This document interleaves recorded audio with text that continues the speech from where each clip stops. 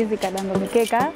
I'm working with the Ministry of Health in Malawi under Digital Health Division. What DHIS2 means to me is data-driven informed decisions, and it means data-driven interventions from community level to facility level as well as national level interventions. I've seen a lot of impacts from the data use, from the information being collected, and when it comes to management of MoH data, which is reproductive health, we have the malaria program.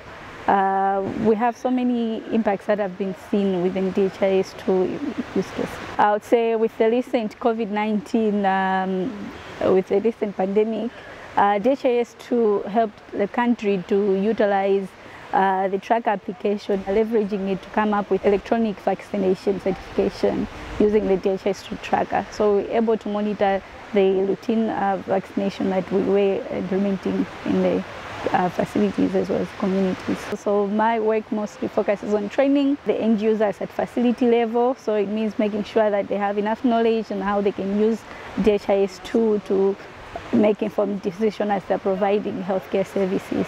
It's easy, it's user-friendly at the end of the day. At least when it comes to the existing workflows, it doesn't really change much what is there on the ground. Yeah, it fits in the business processes that are there at the facility.